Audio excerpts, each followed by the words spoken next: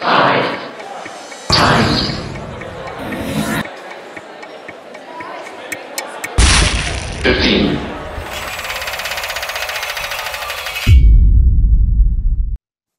you so much.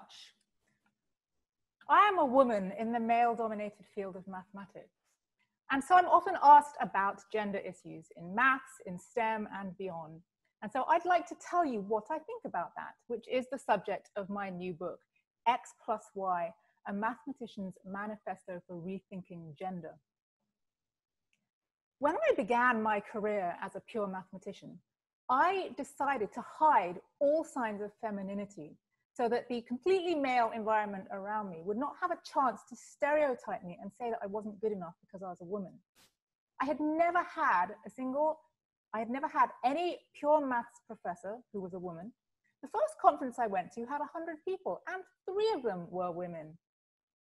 Finally, when I got tenure and felt more secure in my position, I decided to start trying to get in touch with my femininity a little bit, but only outside work. And so I had this weird double life where I was kind of feminine at parties, but never in the department. And that got a bit tiresome. So I decided to try and bring my femininity to work sometimes. And what I discovered was that I hated my job, so I quit. Slightly longer story than that, but that's basically what happened. And I built myself my new current portfolio career, where I teach maths, abstract maths, to art students at the School of the Art Institute of Chicago. I write books and columns bringing maths to a wider audience. I visit schools, I do outreach, I talk to teachers, I help children, I give concerts, I make mathematical art installations.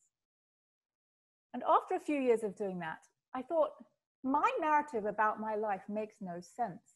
I am a female person, and so everything I do is feminine. I realized that we need a better way to talk about these things. And that's what led to my new book. I drew on my experience as a mathematician, but also my expertise in abstract mathematical thinking to address this problem. And the problem, I think, is this, that we associate character with gender when it need not be associated. And then we overvalue the traits that are associated with men, such as confidence, ambition, risk-taking. And we tell women that they need to learn those behaviors or just accept being less successful. But also, we criticize women when they do those behaviors. So if a woman actually is ambitious and confident, then they get criticized for being pushy or arrogant. And this doesn't work that well for men either, because we put pressure on men to be macho or something. And in some places, men are declining to wear masks or refusing to wear masks because they think it's unmanly. What does that even mean? We also get stuck in debates about nature versus nurture. So some people think that men are just biologically hardwired with the characteristics that are good for success, so that we just shouldn't ever expect women to be as successful.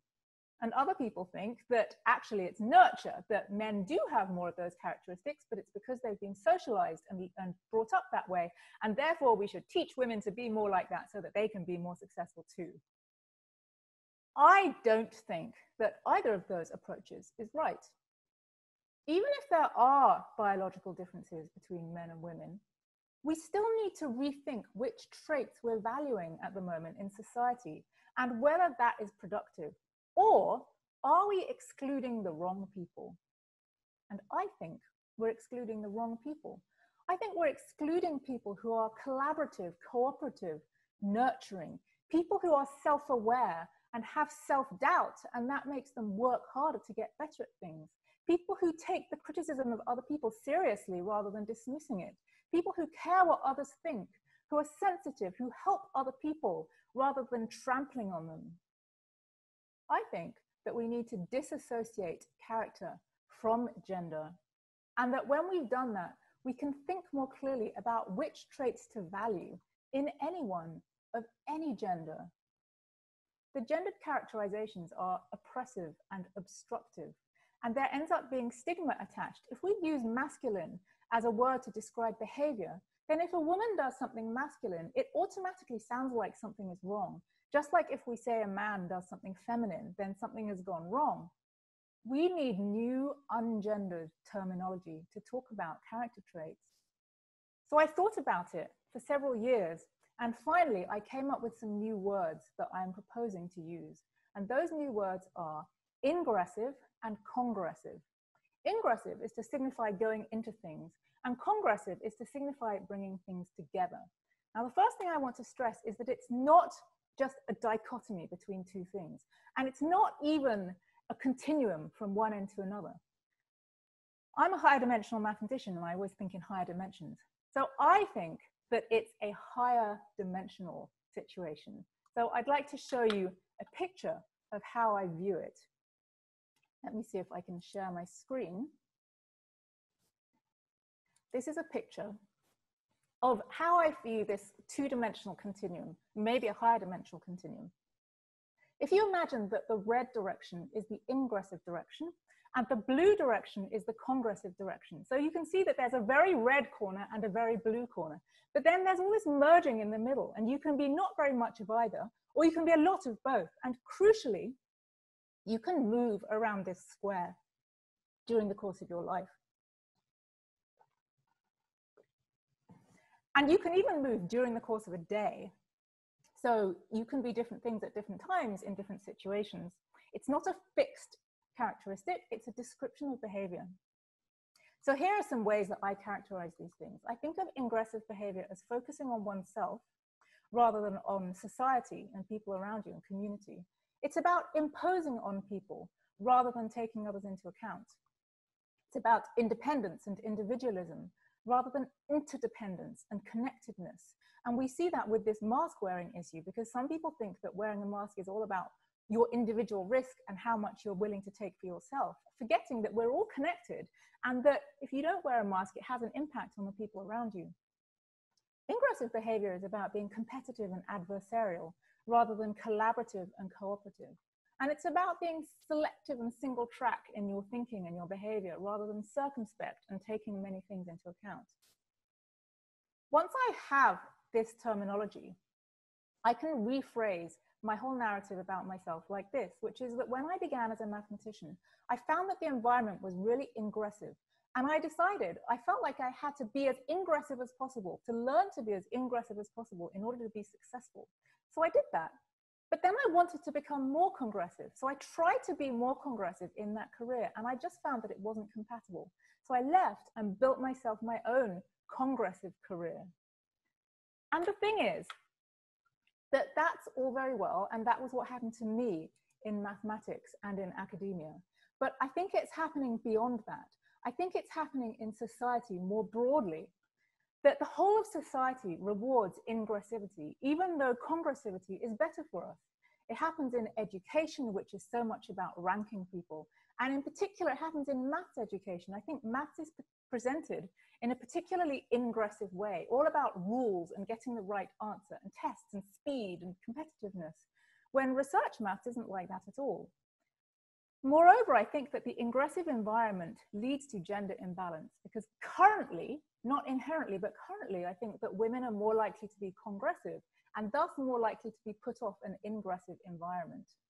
And in the past, what we would have done is get women to be more ingressive. But I think that what we should do instead is get the environment to be more congressive. And not just in maths and education, in everything, business, politics, we use ingressive filters like job applications and elections. And so we select ingressive people. But I think congressive people make better mathematicians, actually, and better managers and better world leaders. And I think we're filtering out the wrong people. Now, this might sound a bit like the people who say, oh, actually, women are better at things, and so men should learn to be more like women. But that is still stuck in one-dimensional gendered thinking, and I think we need to escape that. It causes a backlash where some people think there's a war on masculinity, which there isn't. I'm also, crucially, not saying that we should be gender blind, just like we shouldn't be race blind. There are still direct prejudices that people have in the world and direct inequalities that we need to address directly. But what I'm saying is that when it's not about gender, we shouldn't talk about gender. So we can separate these issues out. Talk about gender when it is about gender and not when it isn't. And I found that this helps me at all levels, in my teaching, in my personal relationships, and in my self-talk. So for example, previously I might have had to say, I need to think of a maths outreach activity that will appeal to girls, which sounds stupid, and it is stupid. Whereas now I can say, I would like to think of a congressive maths activity. If I receive an ingressive email, I can think of a congressive way of responding. I can dream up how to have a congressive research community, how to have a congressive society all over. Now, you might wonder how it's possible for us to move to becoming more congressive while society is still ingressive. And that's a good question. And I've spent the last few years learning how to do that and unlearning my learnt ingressive behavior. You know, the kind of thing where if someone makes a derogatory comment at you, you try and think of the most scathing possible comeback, which is not actually very helpful. So if there's one thing you take away from what I'm saying, one thing that you can put into practice immediately, maybe it's this, that if you feel some ingressive energy coming at you, you have 3 choices. I used to think I had 2 choices, that I either had to come at it with ingressive energy right back, but that escalates the ingressive energy in the world. Or I thought I just had to let it happen, be passive, but that enables the ingressive energy in the world. There is a 3rd way, and that is to neutralize the ingressive energy. That's the congressive way, to open up a congressive space where everyone can interact productively. And what I've found is that, of course, some people are really terrible and it won't help, but most people aren't.